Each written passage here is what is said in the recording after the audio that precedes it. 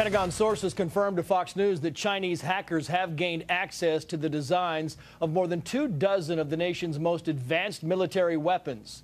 As the Washington Post first reported, those weapons include our Patriot missile defense system, the FA-18 fighter jet, the V-22 Osprey, and the Black Hawk helicopter. The Post article cites a confidential section of a study that a group of government and civilian experts prepared for the Pentagon back in January. The White House today said cybersecurity will be a major topic of discussion when President Obama meets with China's president next week in California. Jamie Barnett is a partner and co-chair of cybersecurity at a major U.S. law firm. He is also a former Rear Admiral in the Navy. And Admiral, it's no secret the Chinese have been hacking us for a long time, but this seems to be a much wider campaign of espionage and likely more dangerous. Trace, it's absolutely unprecedented. And the list that you mentioned there is appalling. It endangers U.S. missions and it endangers U.S. troops.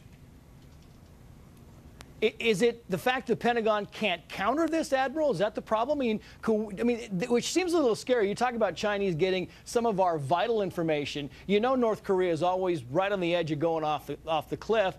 And now you have reports that there's a possibility the Pentagon can't counter this. We know, interestingly, our military systems are pretty well protected. They haven't always been, but we've learned and we protected them.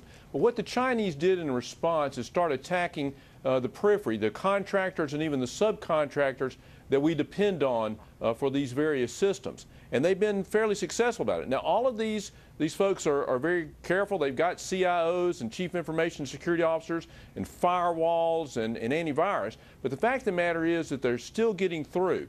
So we've got to do a better job because we've exposed, in essence, our defense systems to them. And not only that, but we've given them a tremendous advantage against us by providing them billions, maybe even trillions of dollars worth of research that they don't have to do because they can rely on ours.